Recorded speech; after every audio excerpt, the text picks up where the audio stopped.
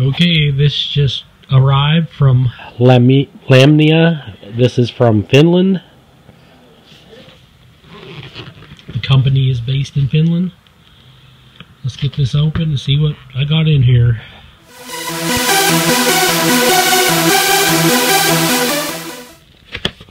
Okay. There's a box inside of a box. Okay, let's get this open. See what we got.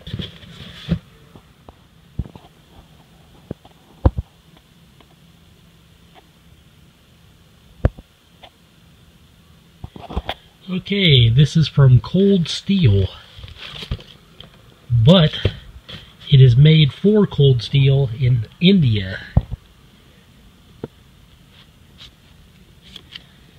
So let's get this open and see what we got.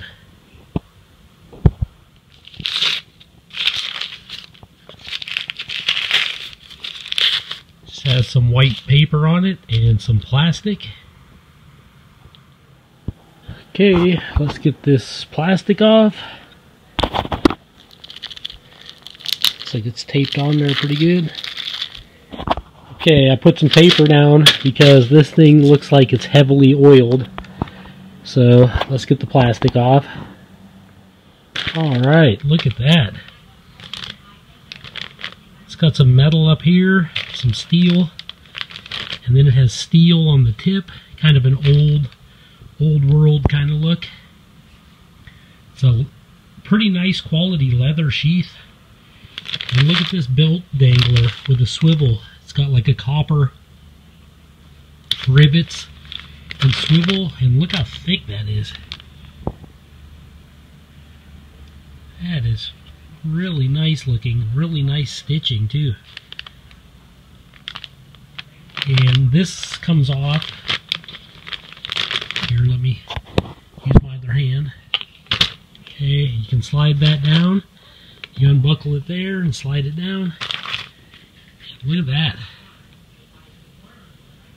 Really nice.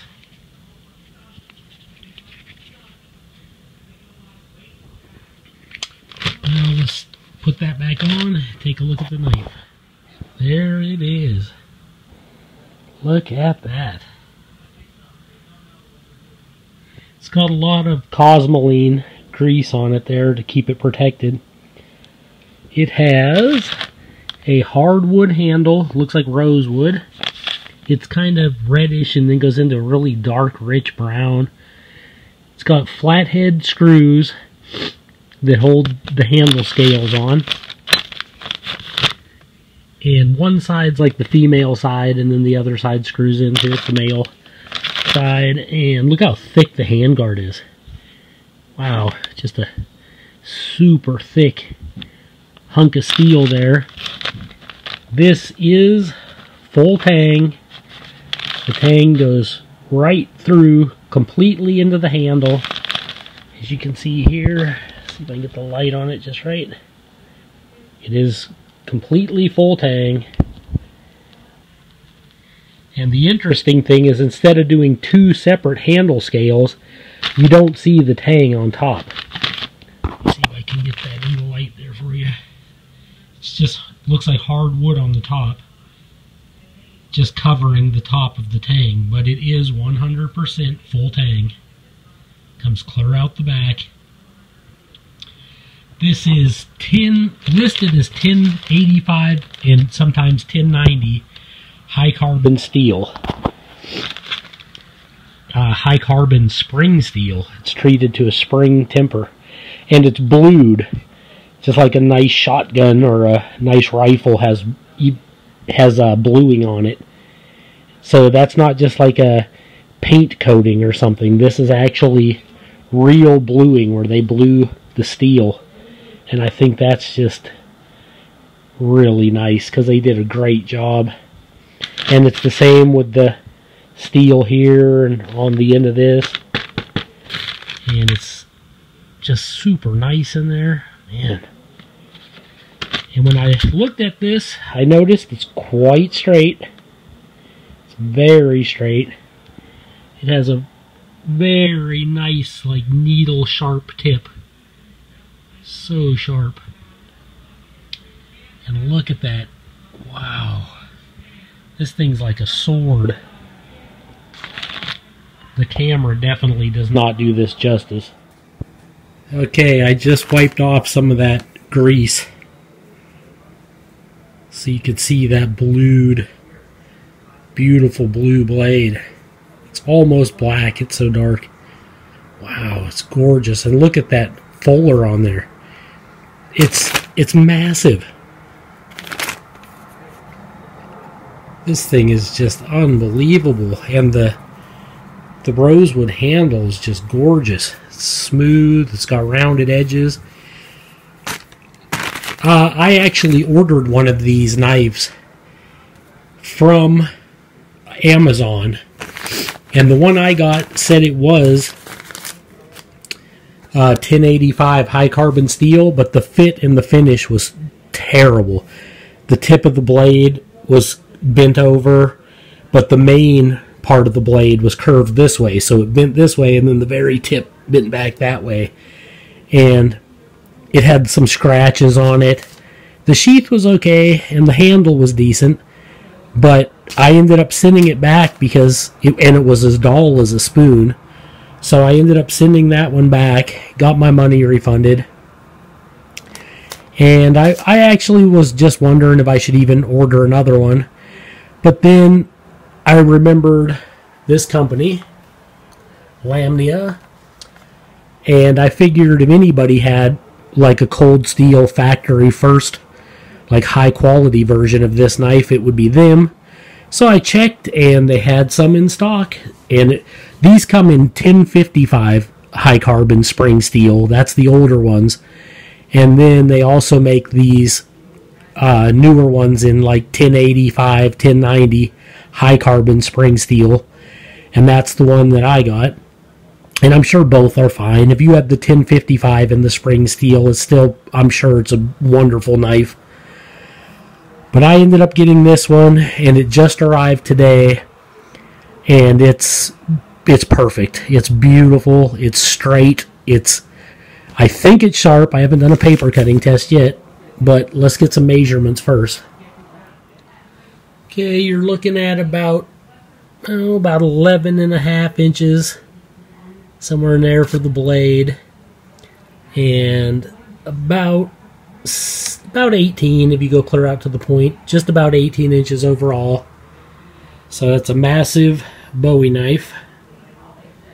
It's got a finger choil here, which is nice, because even though it has this excellent sword-like handguard, so you could fend off people coming at you with some major weapons, you can put your finger over this into the choil, into the finger choil there, and then do some feather sticks or some fine carving, and that actually fits like a glove.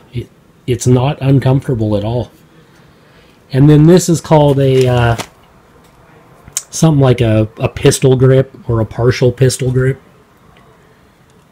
And the good thing about it is it has just enough curve that catches your hand.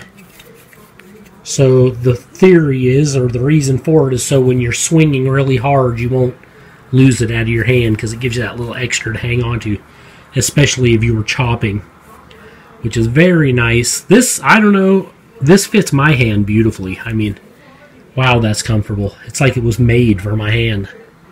I cannot complain. I got fairly big hands, not gigantic hands, but I usually wear an extra large and gloves, and it fits me well.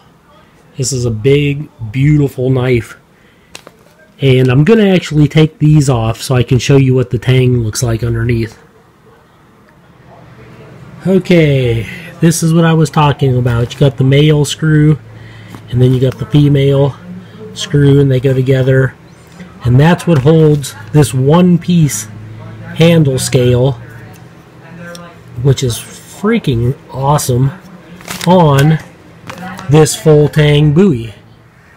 You can see it's blued even underneath of the handle. Full-Tang, and the weld that you can see on each side here is to weld this hand guard on. so that it isn't loose or fall off. But this is a Full-Tang knife.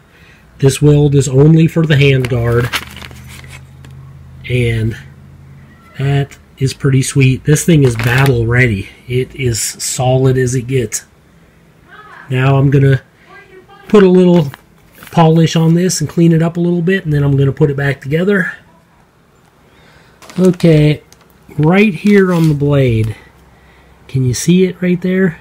It's almost impossible.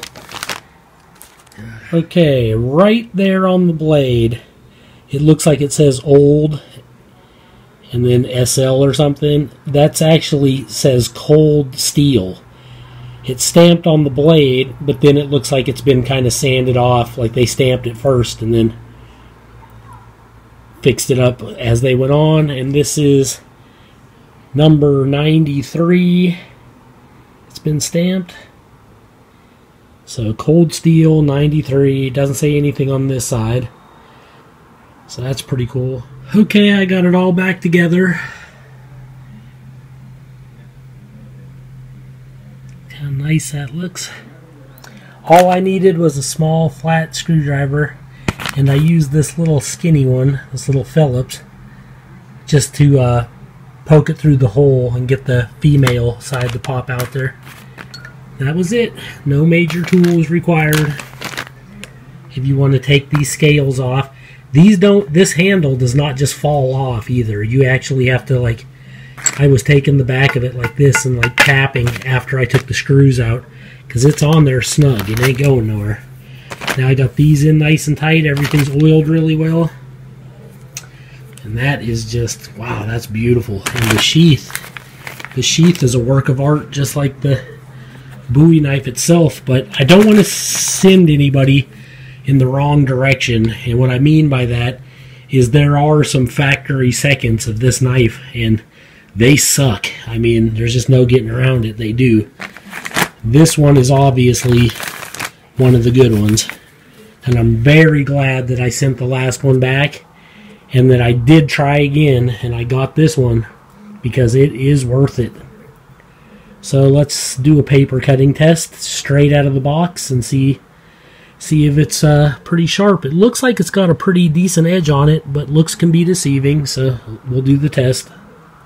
Okay, we got a sheet of paper here. This is printer paper, and we got the Bowie knife, the Cold Steel 1917 Frontier Bowie knife. Let's see if it's sharp out of the box. It's not bad.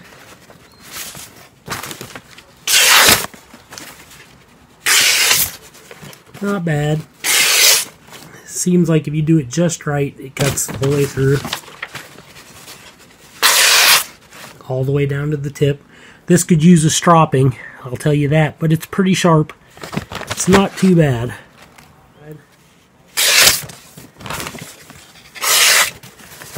A little better. Not that bad. Okay, got a piece of tough paper here. It's almost cardboard-like. It's really tough. You see? That is a pretty sharp knife. It's got a needle tip on it. Definitely this is designed for combat. Well, there you have it. I mean, this thing is $199 if you get it from Cold Steel, which they're out of stock right now. And you can find it on Amazon quite a bit cheaper. Even eBay has it sometimes, but you're probably going to get an old one or a factory second, which you're not going to probably be happy with, unless it's just a wall hanger. I got this one from Lamnia of Finland, and it's obviously a factory first. And it is excellent. And it's not super expensive. It's cheaper than Cold Steel. And look at that sheath. Man, that is beautiful. That is something. Weight on this, I'm not sure. I don't remember. To feel it, it feels like it's close to 2 pounds. I think they might have said it was like 1.7 or something like that. But it's got some weight. It's probably definitely close to 2 pounds. It's 1/4 inch thick or close to it. If you can see that. Very thick. It doesn't feel as heavy as you'd think. It's very nimble. And there's enough weight in this handle that it doesn't feel horribly like front heavy. It's very nice. I think if you're into this type of knife, and who isn't, this thing is awesome. I hope you enjoyed this video. I can't really think of anything else. It's 18 inches overall, just about a 12-inch blade. Comes with this beautiful leather sheath that has the metal tip. It's got swivel, about a 3-inch belt loop on it. Huge belt loop. 1090 high carbon steel, high carbon spring steel. Like they tempered it so that it's good and springy. I believe it can be bent if you stab it into a log and you bend it this way or this way.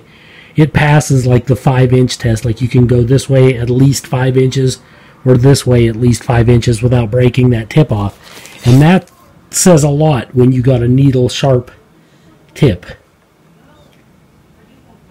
It's got a false swedge up here at the top that isn't sharpened, but that's good because the fuller end's right there. So this piece right here is still very thick, and that lends to the overall strength of the tip, making it almost spear-like.